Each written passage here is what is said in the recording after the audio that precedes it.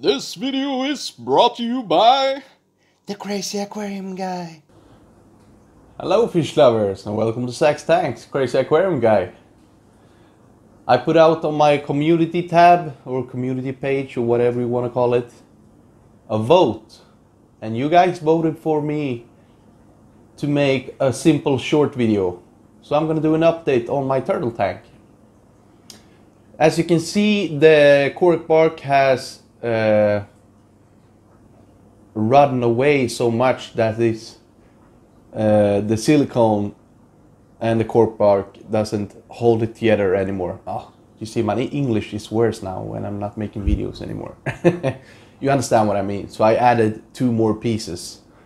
So I float them together so they still can get up and get a completely dry basking area. This one is a heat light. This is UVB. This is UVB. And we take a closer look. I just want to show you this first, the whole tank. And this is a 100-gallon tank, custom made. That's why it's so tall. I wanted a tall aquarium because I know I needed to have the water level down, and I wanted to dilute the waste from the turtles as much as I could.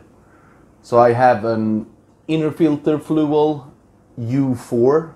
I do not recommend it, so don't buy it. I made a bunch of DIY stuff, so now it works, but it sucks. It's very expensive. Don't buy it.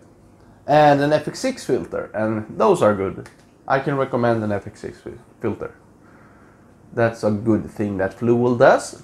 And above that, it's only a blue and white, very cheap Chinese LED light. Because I like that it's a little bit more dim in here. Oh, we have the Fluval streamer, of course, to continue to make enough oxygen in the water for the fish and turtles. Or not the turtles, because they go out to the surface and breed, but for the fish. So this is the closer look. It's gonna be a bunch of glare and stuff like that. It's always difficult to make a good video on the turtle tank. But I bought zebra Daniels. Oh, we also have an Eheim streamer right there. And they are much better than the Fluval streamers. This one is something, every week it's something. Otherwise it's spinning and sucking air or water in the other way, or it's turned off completely, or it's loosened itself and fallen to the ground. Something wrong with it every week. And the Eheim, haven't cleaned it, haven't moved it since I put it in, and it's still running. So I know Eheim is expensive, but usually it is because it's better. You get what you pay for, right? Zebra Daniels, yes, and turtles. 4 musk turtles, 2 catfish that I forget the name of now, because this is spontaneous. I decided if I'm gonna make a video, I need to make it today, because tomorrow I'm gonna go away again. And it was pretty clear with 57% or something that you wanted me to make a simple short video. But to get my passion back, because my passion died pretty hard when I lost my Fahaka. She got egg bound. It's kind of my fault because she laid eggs 6 times. Then I get her a huge tank mate. And the tank mate didn't harass her, but probably the reason she didn't lay her eggs because she didn't feel safe enough. So it's still, I still blame myself for that.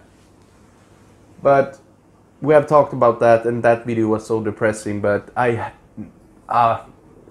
needed to mourn for a period, so that's why I hold back on videos for so long. And you see a lot of giant ramshorn snails because I plan to have my Fahaka for 5 to 6 years more, so I was breeding ramshorns like crazy, giant ramshorns. So I had like 500, but the turtles are strong enough to eat them. So I put in like 25 a week to the turtles when I go away. And they have, of course, the auto feeder as well. GBL, very good. And I bought 40 zebra danios because I wanted something that is gonna be very hardy and it's not gonna make me any problems, because the short version is I got a new job, it's going well, I'm very happy with it, but I want to keep my aquariums, but I go away for 8 days and then I come home 1 or 2 days, and then I go away for 5 days and come home 1 or 2 days, and then I go away 7 days, and it's like that, so it's very difficult. But I'm gonna feed them and then show you why you should buy zebra danios. See, this new camera is good. You can use... that's not sharp. We take it like this instead. The turtles been fed so much yesterday. They got tiger shrimp and Atlantic shrimp and a bunch of giant ramsor snails and 100% water change after that, of course. So they are not gonna be fast enough for this frozen food I prepared. This is white mosquito larva, and that is actually one of my favorites to feed all kinds of fish.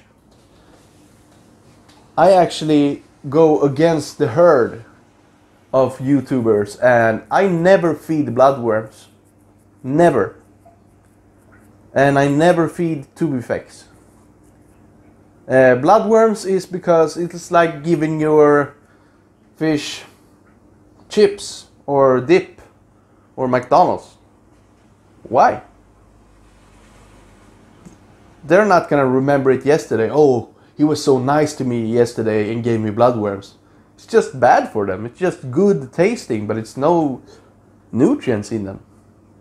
So why feed them that? And they can get bloat from it. It's not even good for turtles. Enough ranting about that. And tubifex I don't feed because they are oftenly bred in... now I'm talking about live tubifex. Black mosquito larvae often bred in very... very dirty water with a lot of bacteria and virus and stuff and parasites that can get attached to your fish.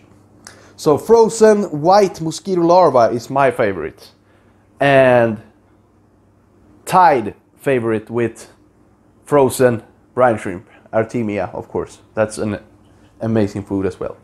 But I'm gonna put this cube in and show you why you should buy danios. Because all danios act pretty much the same.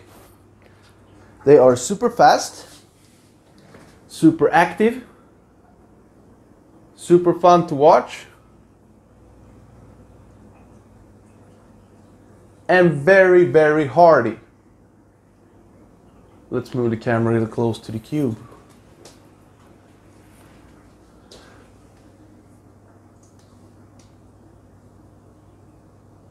Oh, they've been eating so much yesterday, so they are not attacking it like usual. But still, they are pretty hungry, as you can see, and fun to watch. It's difficult making videos of the turtle tank. I always say that because the basking lights makes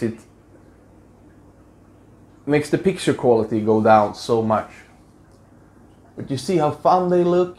It's simple, it's easy. Sure, they are gray and brown and kind of yellowish, but they have stripes and silver in them, and they are active and they are hardy, and I appreciate them. Perfect tank mates for the turtles, and way too fast for the turtles to catch. I feel like I'm forgetting something. Yeah, I had a huge plant here, but it fell down when I was away. Some turtle dug it up. They are so strong you wouldn't even believe it. I have seen one turtle go under all of these logs and lift it up with the back and just moved with it and moved all of it, so that they get stuck and die. That's usually when you have a cave that's perfect size to get them. They can just get in but not get out. Then, because they are so strong, they can crawl in and not crawl back out, and they drown. But if they are stuck underneath a root, they are so strong, so much stronger than you think. So it's amazing, actually. My 4 musk turtles. There is Donatella, my first one. Two of them is rescues, and one of them I bought, and one of them I got from my brother. That's Donatella. She's the biggest one. It was Donatello, but it's a female, so Donatella. She's always hungry. You see, she can smell the white mosquito larva. The rescues, they didn't have a dry basking spot. They only were fed vegetable diets, like to red-eared slide turtles, for 4 years. So the girl that kept them, she didn't know that these are omnivores. I usually say carnivores because they love meat so much. But every time I say they are carnivore, people say they are actually omnivore. But they love meat a lot more than vegetables, so I call them carnivore. I can do that. It's my channel. I can say what I want.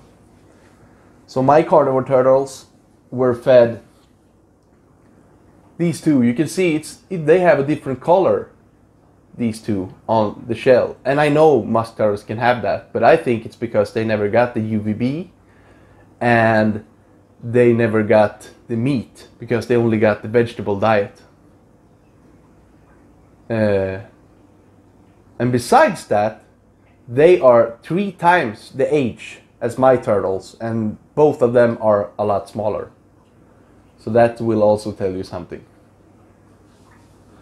My turtles aren't old at all. Donatella was like quarter size when I bought her. And what is that now? 3.5 years ago? And she is huge compared to the other guys, and they are like 6 years old or something. So the frozen cube is out. You want me to do a little bit handheld and show you some more close-ups?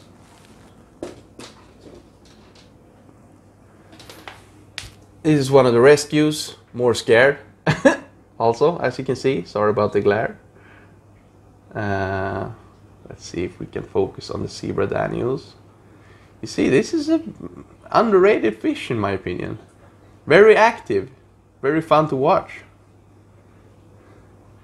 There is my monster, Donatella. Always looking. Is it time? Are you gonna drop in a shrimp? She is never full. She will just keep eating and eating. The 2 rescues, you see the difference on the shell? Completely different color, completely different shape, if you compare it to Donatella.